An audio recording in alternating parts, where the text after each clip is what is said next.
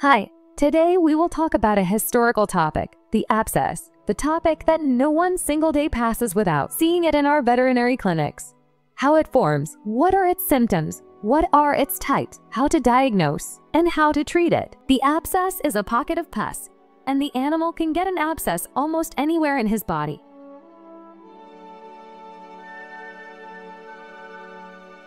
When an area of the animal's body becomes infected, his body's immune system tries to fight the infection.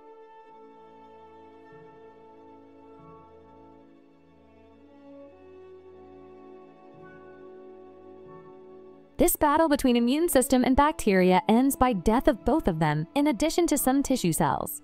This localized death process of bacteria, immune cells, and tissues will release the intracellular enzymes to the surrounding tissues.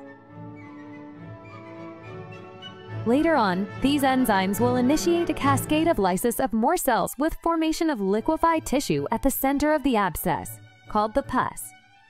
At the same time, a fibrous tissue capsule is formed around the pus. It is called the pyogenic membrane.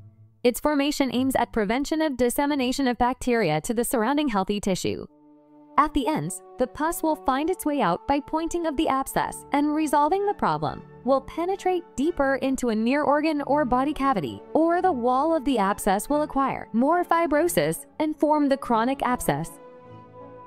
Our case today is a para-penile chronic abscess in a cattle calf.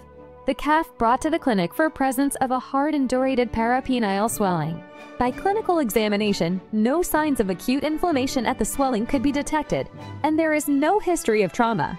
The swelling is irreducible, but this couldn't exclude the potentiality of strangulated hernia. Sonographic examination revealed a thick hyperechoic wall of about 2 centimeters thickness, surrounding a hypoechoic center of about 2 centimeters diameter. Accordingly, the preliminary diagnosis here is a chronic abscess.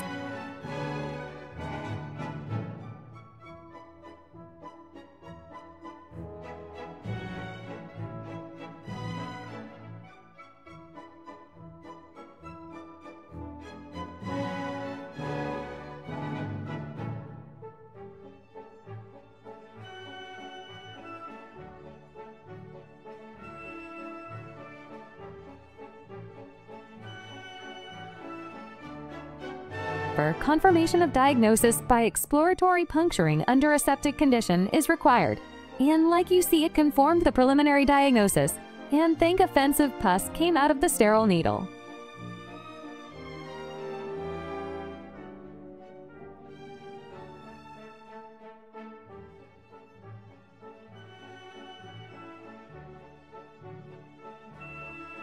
The animal is sedated, and the skin over the abscess is aseptically prepared for incision to evacuate the abscess.